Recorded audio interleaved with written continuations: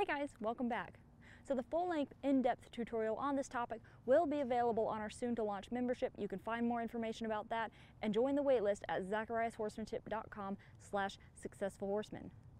So before we get into this video, I just want to address a few things really quick that have been going on with us lately. First of all, thank you so much to each one of you who subscribed and helped us get past the 8,500 subscriber mark. I know that's not a big number in comparison to some of these other channels, but for us it is a milestone, so thank you so much. As many of you have probably noticed, there's been quite a lag in our video publishing lately, and that is because a few months ago Sid actually broke his collarbone in a non-horse related accident. So during that time, our main goal was just to make sure that every horse was getting ridden and worked every day, and that everyone was getting consistent education. So the video filming, editing, production all kind of went on a back burner until now. It was a huge setback, but we're finally getting back on track. And so we're thankful to those of you who have stuck with us, and I will definitely keep you posted on when that membership is coming out and try to put videos out much more consistently now. So thank you again for watching, and I hope you guys enjoy this video. Let's get started. Hey guys, I'm Jacqueline Zacharias. Today I want to talk to you about the first 3 ground exercises every horse should know. I'm going to address why these exercises are so important and how to start teaching them to your horse from day 1.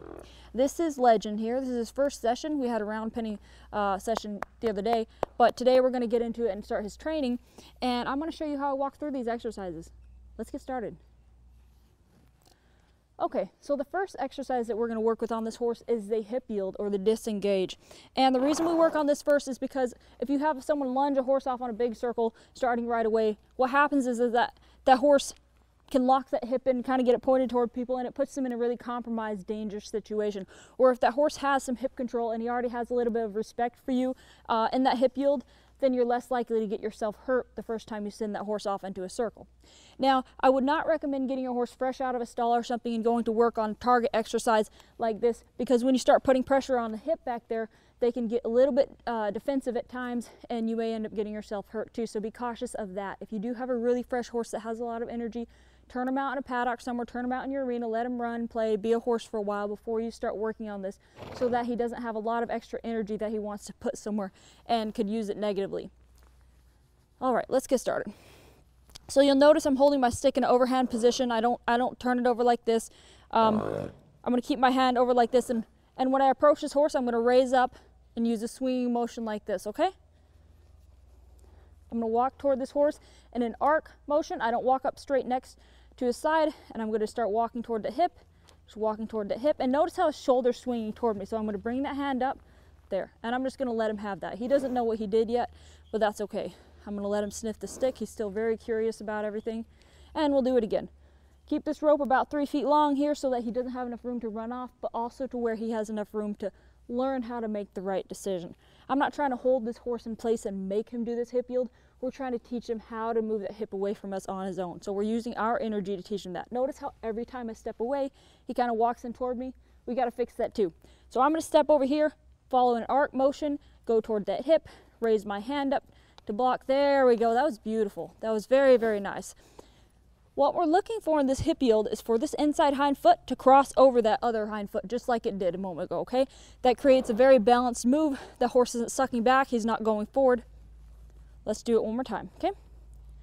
Crouch down here. Notice how he's walking forward. So he doesn't have a good understanding of what this hip yield is. He just got lucky a couple times. Gently ask him to back up. Now I'm stand. Do it again. Raise my hand up to block that nose right there. Horses get a little bit protective when you start working on this stuff, and they want to swing that neck across and block you. So I'm going to keep my hand raised up here and just make sure that he can't back up, and there we go. That was a good step. Back up and block me on that shoulder there. Okay.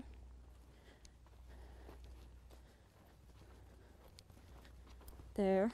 Good. Right there, he didn't get a very nice step in the hip, but what I liked was that he stopped that front end and held it steady for a moment while that hip moved around.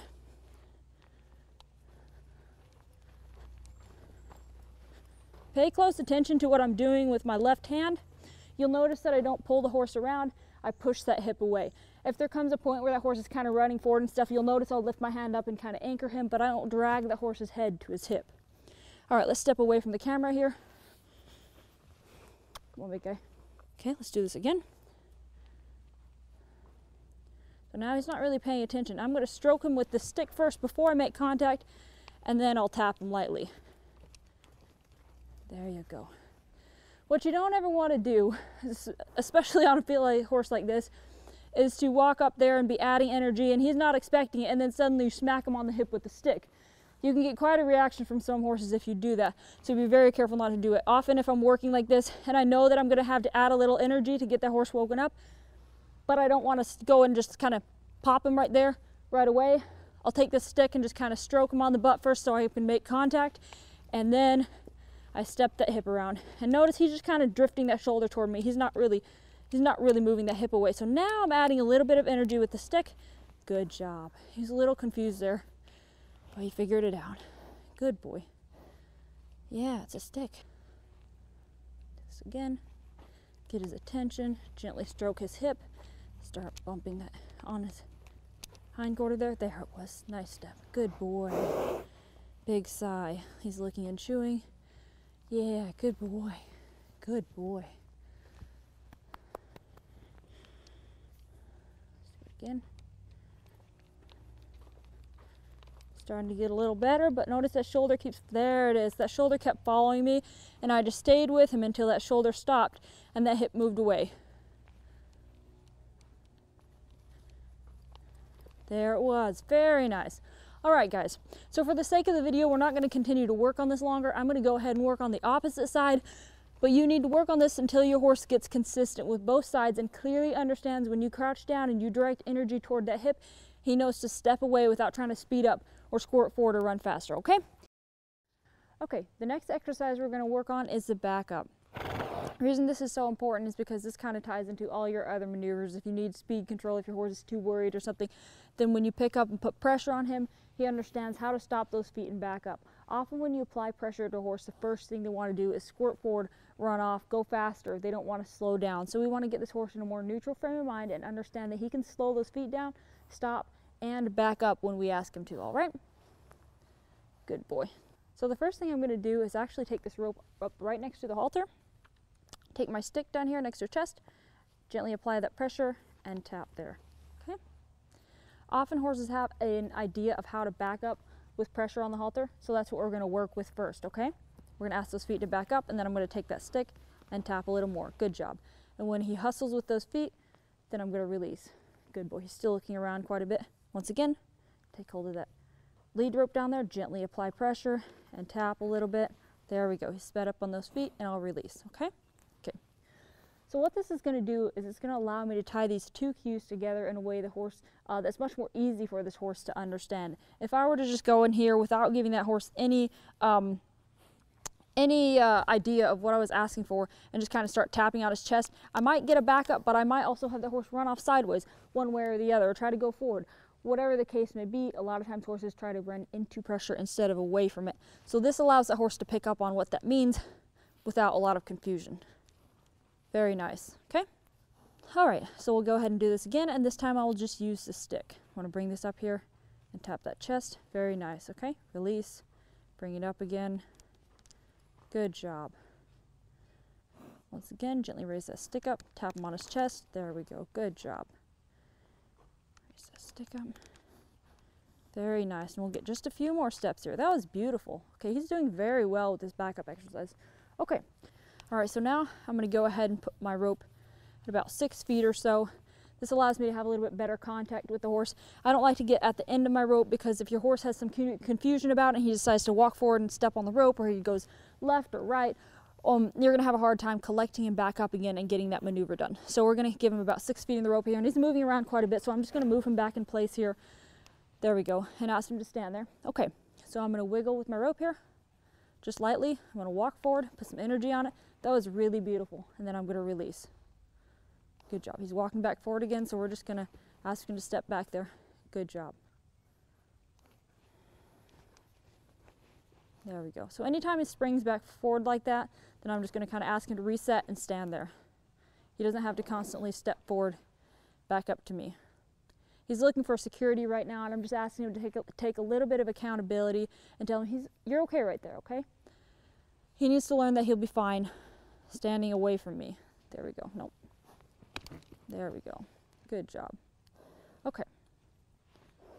So now I'm going to go ahead and wiggle again, walk, wave my stick.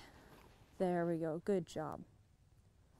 Wiggle, wave, walk. Very nice. Let's do it again. There we go, good job. And I don't wait too long before I make these progressions here, okay? I don't just hop into it and kind of start whacking that horse and stuff. I give him ample notice, but I don't stay there for 5 minutes at a time, wiggling the rope, wiggling the rope, wiggling the rope, because what happens is that the horse will fall asleep before he has a chance to respond. And then when you do finally get to this stage where you're tapping him on the legs, he's already, like, you startle him, you just scare him. And so then he has more anxiety about the maneuver. So make it a decent rhythm there. Don't wait too long before going to the next phase of energy. Go ahead and wiggle. Almost. There's his first step there. A little more energy. Good boy. Good job. You're okay. All right. Go ahead and wiggle that rope. There it is. He's already backing up right off that wiggle. That was beautiful. Very good. Okay. Excellent effort on his part. He did a very, very good job with that for his first day learning the backup. All these steps will still apply if your horse is stickier, if he's a little pushier. You'll still do these exact same things. This horse was a great example. He let me walk through the phases of this exercise very cleanly and quickly, and I really like that. It allowed me to show it to you. But keep in mind that if your horse has a little bit more of a problem with this, take it a little bit slower, take your time, do it longer, do it as long as it's needed until the horse figures it out. All these phases will work exactly the same no matter the horse. Good boy. All right, so our third exercise that these horses need to learn is the lunging exercise. And like we talked about in our other videos, we don't lunge just to wear these horses out, okay? We lunge for connection. Everything we do on the ground helps us build up to something we're gonna do under saddle, all right? If our horses need to run, I'm not saying there aren't times where we will put them on a long line and let them kind of run around, but in general, that's not what we lunge for here. We're gonna show you how to lunge for connection and what I'm looking for in this circle when I first start these horses, okay? So right off the bat, this horse hasn't been lunged before. I'm going to shorten up my rope to about 3 feet. I'm going to stand here, and I don't move around my horses. I ask my horse to move around me. You're going to want to target the shoulder here, not the hip. I see a lot of people try and walk back here and start trying to send that hip. It doesn't work that way. That is your engine, but this is your steering box right here. So the first thing you're going to have to do is get control of that shoulder. So stay right here, raise that stick up, use a little bit of a circular motion, give that horse a little bit of direction where you want him to go, start tapping. Nothing's happening, so I'm going to apply a little more pressure, a little more, maintain that until he tries and release. Ask again. Again, we always start at phase 1 first. There we go. Ask again. Beautiful. All right, and every time he starts to stall out here, I'll just bring that stick up and ask for a little more energy. Now we have a little bit of a circle going. He's licking and chewing. He's like, I got this. Okay, that wasn't so hard. It's okay. Okay, he's going to lose a bit of momentum there. Very nice. Okay, so he's getting a little close to me here. I want to bring that stick up and notice how that disengage tied in there so nicely, okay? He didn't lock his hip in. He didn't try to run toward me. It's okay. It's okay. He didn't put me in a compromised situation because we already worked on the hip yield and he had such a good understanding of it, okay? Send him off again here. Good job. Beautiful. He's getting a little too close. I'm going to apply a little bit of energy there, move him away, and send him back off again. It's okay. He has a little bit of misunderstanding about where I want him to go. He's getting a little too close there again, so I just raise my stick up here and make sure he's not any closer than that stick can reach. If you can bring your stick out straight and that horse makes contact with it, he's too close. There we go. There. It's okay. He'd like to go toward the gate there. I'm just going to keep asking him to move forward. There it is. All right.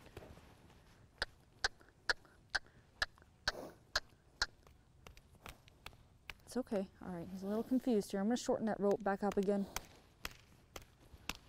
Apply as much pressure as necessary to get his feet moving again. Good job.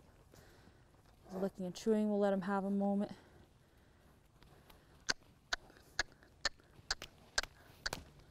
There it is. Good boy.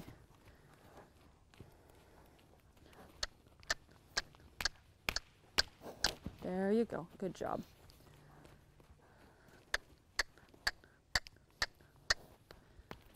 Good job. Stay away from there.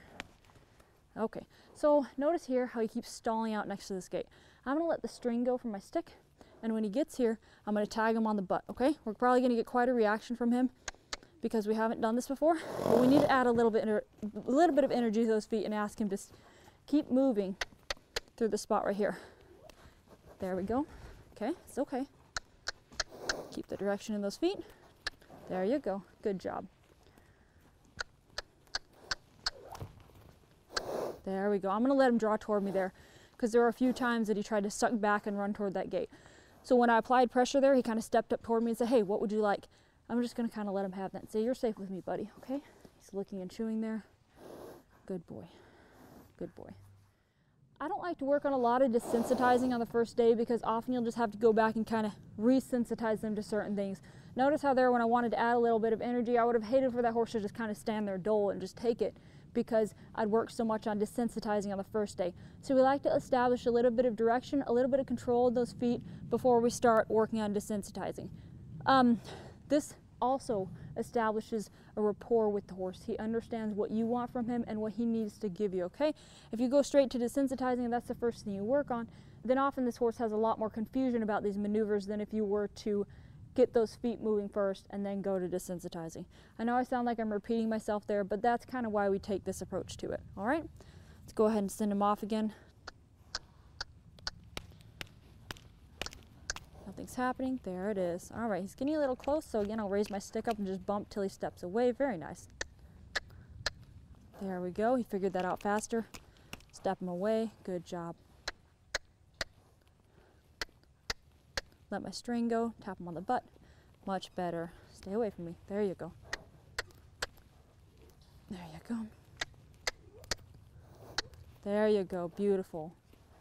He's kind of in and out and all over the place here. But right now we're just trying to get some consistent energy in those feet in the right direction. Good job. And I'm always going to disengage over here on the opposite side than he wants to, okay? Good job. Very nice. All right, now we're going to go the other direction. Switch it up a little bit. Establish some direction both ways before this horse kind of gets in his mind locked in on one direction, because often if you work on one direction too long, then what happens, it's okay, it's just a string. Then what happens is when you try to send the horse the other direction, he's so convinced that he needs to go, say, to the left to make you happy, that you're going to struggle a lot more to send him to the right. So be sure you don't work on one side too long, or in some instances you see people work on one side on one day and then try to go back the next day, and that horse is so locked in on that direction that he can't figure out how to go the other way. It's okay. He keeps checking in with me here, which is really nice.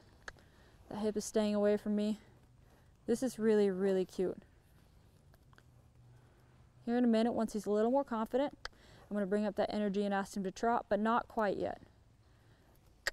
Add a little more energy there. Gently slap the ground and then start tagging him on the hip.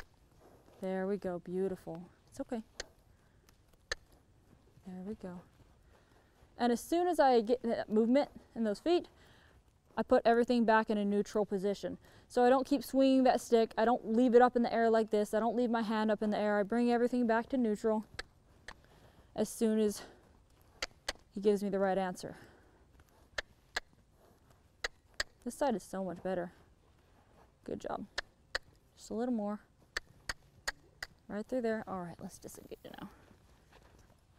Beautiful. Tried to block me there just a little bit, but then he came back to center very nicely. Okay, so those are the first 3 exercises every horse should learn on the ground. Tomorrow in our next session, we'd often work on a little bit more desensitizing. We'd cover these exercises again, but I hope these exercises help you whether you're working on starting a colt or you've got a more mature horse that could just use some more polishing up on the groundwork. I hope you enjoyed this video, and we'll see you next time.